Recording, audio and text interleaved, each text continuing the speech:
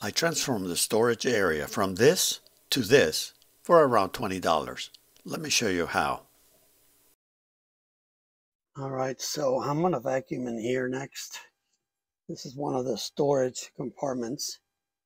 Anyway, let me start vacuuming in here.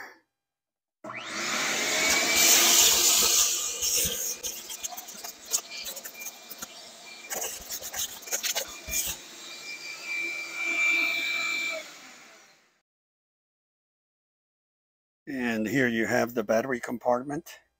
Same deal.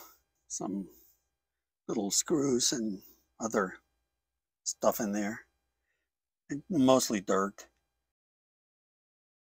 Okay guys, so here it goes. What I decided to do is get a can of this Flex Seal stuff. It is white, so that should help.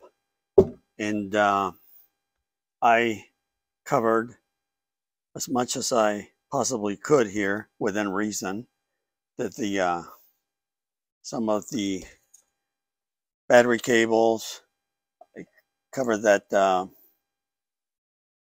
control center, computer, whatever it's called. Also back here, there was some more connectors, so I use aluminum foil. Anyway, I'm going to try this, and I think it's going to be an improvement regardless. So that's it. It's kind of like an off-white. It is, I would call it like a yellowy cream a little bit. I mean, it's fine, and it's a lot better than what I had there before. So I laid it on pretty thick and heavy.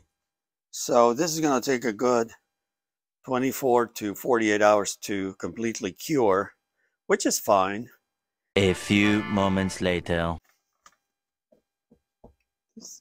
This seems to be pretty dry now. So what I'm going to do is just start removing the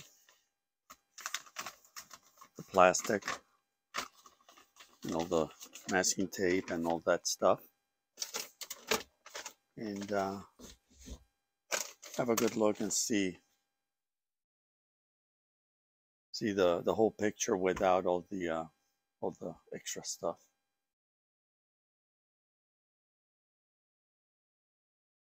So there you have it. I think it looks so much better, especially when everything is put back together.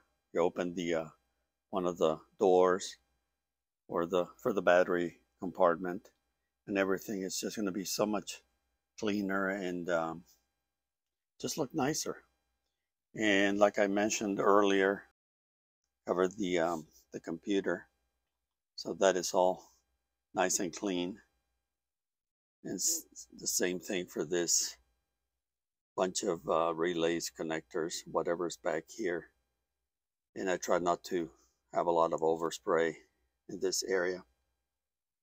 No need for that. You cannot see it anyway. So there you have it. I think that is a heck of an improvement. So let me know what you think.